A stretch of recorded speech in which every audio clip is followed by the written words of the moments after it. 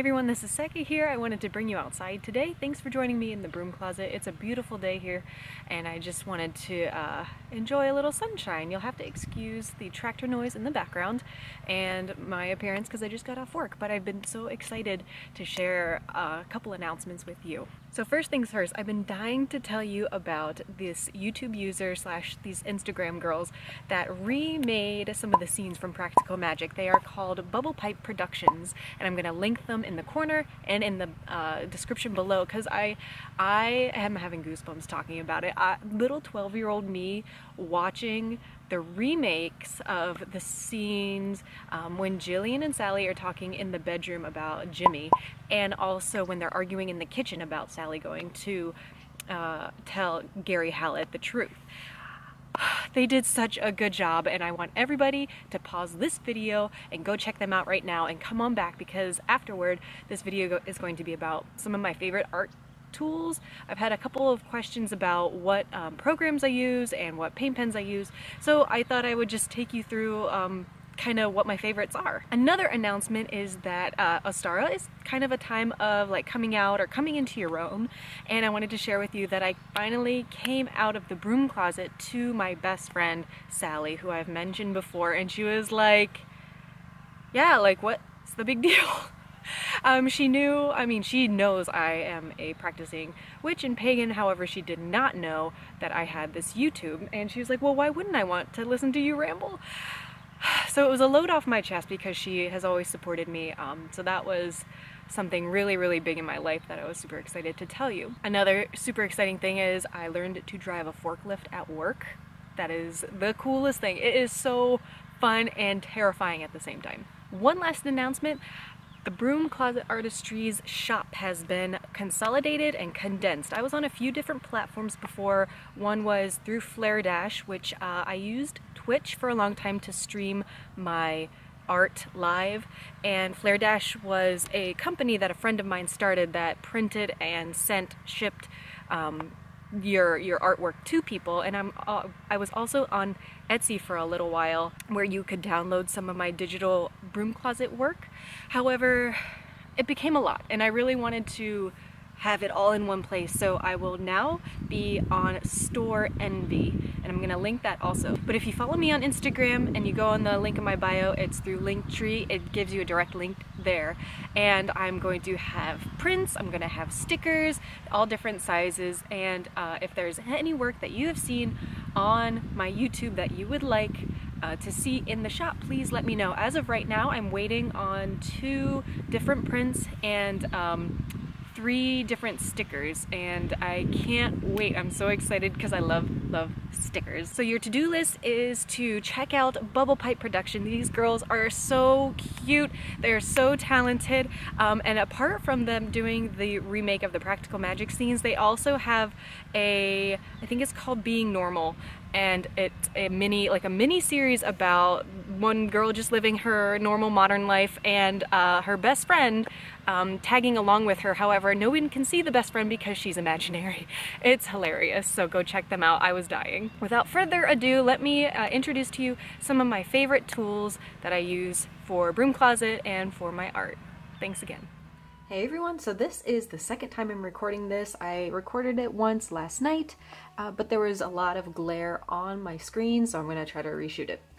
My first tool that I love using, and it was a major commitment and investment, is this iPad that you can use the Apple Pencil with. And I know it's kind of dark down here, but this Apple Pencil is about like $100, $90, and they came out with a new one just recently, and I'm going to show you how this one charges. It's really inconvenient. It looks stupid, but it's that's how you charge it, and it pops out. I had to purchase this little gizmo on the end because this thing doesn't stay put very easily, and it's very easily lost. I would say that I use this tool the most just to get my ideas down, and with the iPad I use it for my bullet journaling and Book of Shadows, which I have shown you, my grimoire work where I've already taken you through, but I use it teamed with this app called Procreate, and this is where I start all my sketches. And some of them you have seen. I have shared the time lapse of my belladonna girl. And I was one of those people who loved buying new notebooks or new sketch pads, and with this I think I'm saving a lot of paper to just get my ideas down right away with the Apple Pencil. So this is my favorite tool also because it will keep the time-lapse video of your progress, your progression.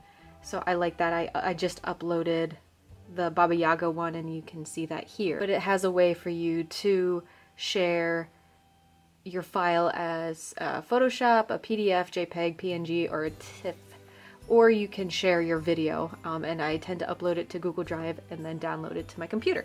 So this is my very favorite tool to use, or at least my most used tool right now.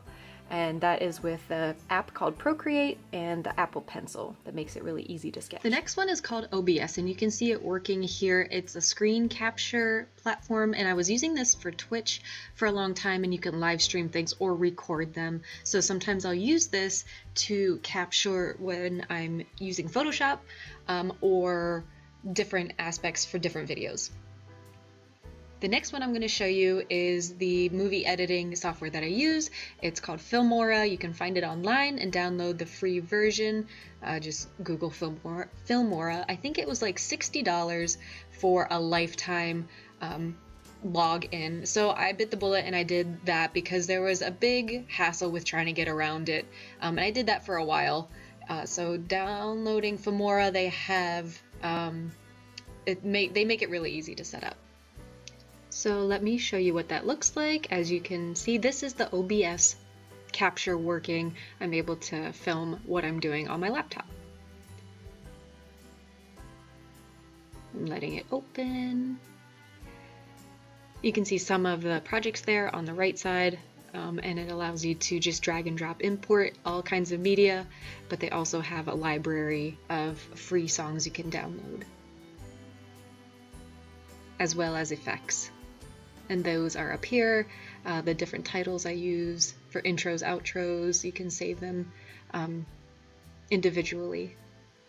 And if you do purchase the Filmora, this is where you would log in, and then they won't put the watermark at the end of your video.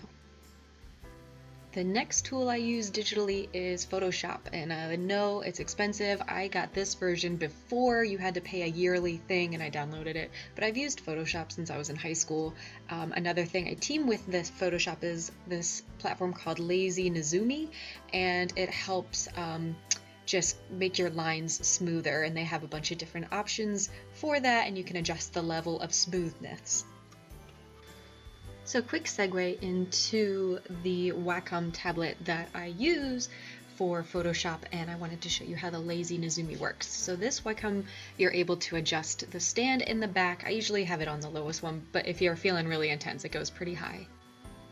My only problem with the Wacom is the cords that you need for your computer. It has one big cord that goes into the Wacom directly, but then you have to have an HDMI and a USB plugged in to your computer. Now right here you can see I'm grabbing the Photoshop window in my computer, and I'm able to drag it right to the Wacom tablet, which is really cool. And I'm going to try to show you, this is now the Lazy Nezumi is off. I'm going to open up a new file and show you what my handwriting would look like. And this pen, Wacom pen, comes with the tablet, and it has a couple buttons on it that you can adjust your settings to, whichever it feels more natural for you. So here we'll just do a quick name. This is how my normal handwriting looks, and I'm going to now turn on the Lazy Nezumi on the laptop desktop. And you'll see it takes a little time to catch up, but the line is more smooth. It finds the average between the lines and makes the line gradually more smooth. So we're going to try that again. And if you notice, that took a long time to catch up. The number I had it at was like 44, so I'm turning it down to about 33, 32. That's usually a good setting for me. And as you can see, it just makes the line a lot more pleasing to the eye. Alright, we'll try one more. We'll do broom, closet. artistry. This is my everyday handwriting, and I think I still have the setting turned down to 33, so that was with the zoom off, and I just turned it back on, but see, it has a hard time catching up. Over here on the side there are some settings. I'm looking for which one is the undo button. I'm going to try this again. And with this, you do have to make broader strokes and go a little slower.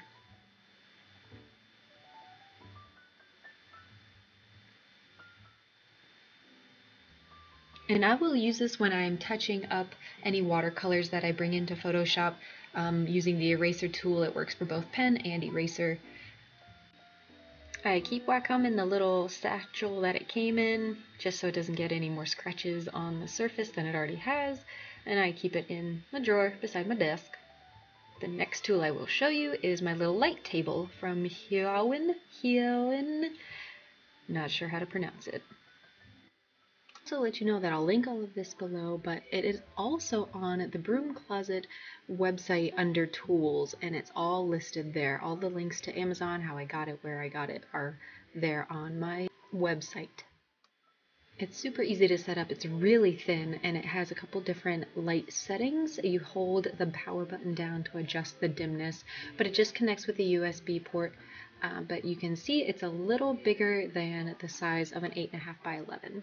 The actual dimensions are 22 by 31 centimeters, or like 8 3/4 inches by 12 1/4 inches.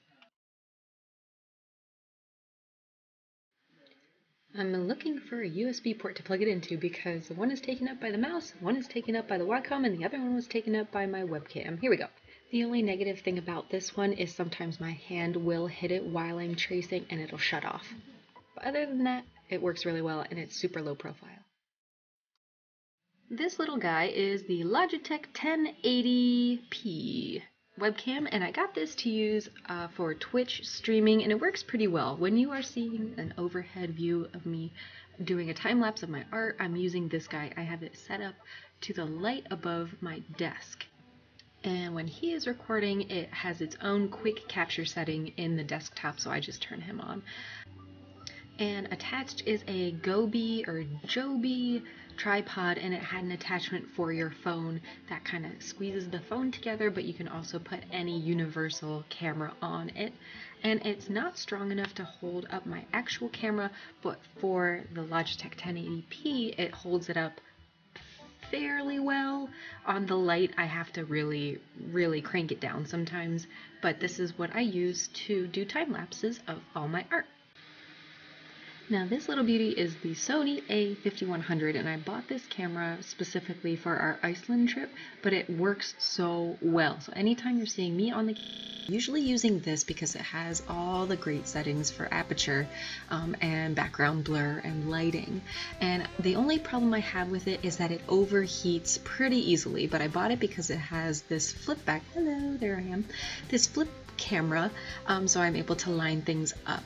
But as I've said, the battery tends to overheat, and there are different suggestions. You can either open the battery door or get an extra battery, which kind of sucks. And here is another Joby tripod. This one is a little more hardcore. It has an adjustment dial here on the side, but it also has a level that is underneath the camera, so you're really able to get those really pretty shots. This is also able to shoot straight down. It's been really sturdy. I haven't tried attaching it to any tree limbs or anything like that, so it's been reliable nonetheless. Onto some agua pens. I have a Derwent one. This was given to me. I honestly haven't bought any of these for myself. I have two Pentel ones. This one I filled with a mixture of watercolor and black so I can do some fine lines. This is another Pentel agua brush. It just has water in it right now. I don't use them a whole lot. I'm still getting used to them. All of these again were given to me. These are called Artister Curve. I don't know, the type has been rubbed off of them thus far. And the brushes that I own, I get usually in the value pack at Michael's. Every now and then I'll splurge for the professional line, but these work just fine. I will mention that I own a separate set of brushes for the oil painting that I do. This thing is awesome. This is a Molotov masking fluid pen, and it's a super fine tip. I originally used another very fine tip, but it had a lot of problems, and it smells. I don't know if you've ever smelled masking fluid. Maybe mine has gone bad. I'm not really sure. But as you see, I can't even get the top off correctly. It always gets stuck. It always gets clogged, and you have to really fight with not getting bubbles. You're not supposed to shake it. You're not supposed to disturb it. So as you can see, this part fits on the top, and it has a dull needle fitted into the lid that you should be able to put back in correctly, which I cannot. I can never get this, and it has just given me such a headache that I don't use it anymore. Haha, gotcha, take that. Okay, so I don't use that fine tip. I would really highly recommend the Molotov tip brush. Again, you can get it at Michael's. I think I got this one on Amazon, however. Here comes the collection of rulers. I have this little one I probably took from the girls I nanny, I don't remember. This one came in a set for the home organizing business that I started, and I finished a course in it, so it has all these scaled down sizes for tables, beds, things like that. Random shapes. This I got from Amazon, and I got it because I was really into bullet journaling, and it is you're able to make perfect circles in a ton of different sizes. Mine got crushed somehow, so it has a little bit of a wiggle to it. I don't use it a lot. I think I used it in some sigil work I did in the last Book of Shadows page I did, and this is a Michael's bought triangle square that you've seen me use before, and this I really splurged on. It is a heavy-duty, very sturdy right angle with some more circles. And those I'll typically hang up here. I put a couple screws in my wall, and they all kind of just fit really nicely. And as you can probably tell from most of my videos, my desk is really small, so anything I can put up and out of the way, I will do so. On that other peg, I usually put my artist tape, but I couldn't find it for this video. Let us take a tour beside the desk. As you can see, I keep most of my things here in cups. I have dirty watercolor water. I have a little pouch with my washi tape in it.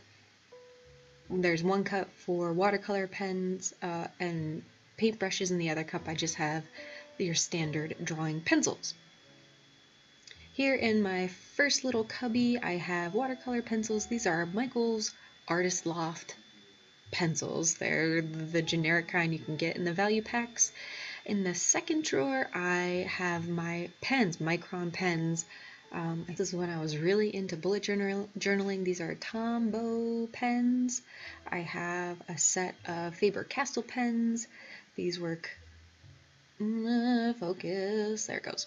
I'll use those every now and then, not too often. The Micron pens are the ones I use the most. They come in all different tip sizes, and they don't bleed through your paper, which I love. And they're pretty expensive though. Also have a set of white gel pens I use to put highlights on my watercolors, because you can't lighten things after you've gone over them with watercolor.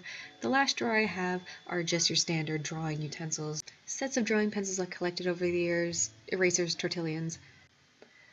Lastly are my paint sets. I have a palette I use for making big bulks of colors for skin tones or big washes. This is a Maiden palette that I got from Amazon. This one was the original palette that I got from Michael's, and you can tell one's a little bigger than the other. This one is very dusty. It has not been used. I tried to pull all the old watercolor out of here. It's kind of stuck together. Here we go. As you can see, it has dried. There's still some left in here, so I guess this could be my emergency kit. This part pulled out at one point. It doesn't anymore. It's a little stuck now. But I wanted more space. I wanted to create more palettes. It opens up in a trifold, so it takes up a little more space on the desk, but the little compartments inside you can remove, rearrange. I put the name of the color on the side so I can refill it super easily. They're all organized for me, and I love having them in their color families. The only thing was I had to order these little squares separately, but it's sturdy, it works, it holds my paints. I'll end up expanding at some point, I'm sure. So I hope this answered a few questions and gave you a few ideas of how you can do something different with your art, or if you use something that you really love, I would love to hear what that is. Again, all of these tools will be linked below, and they are also linked on Broom Closet's website, www.broomclosetartistry.com.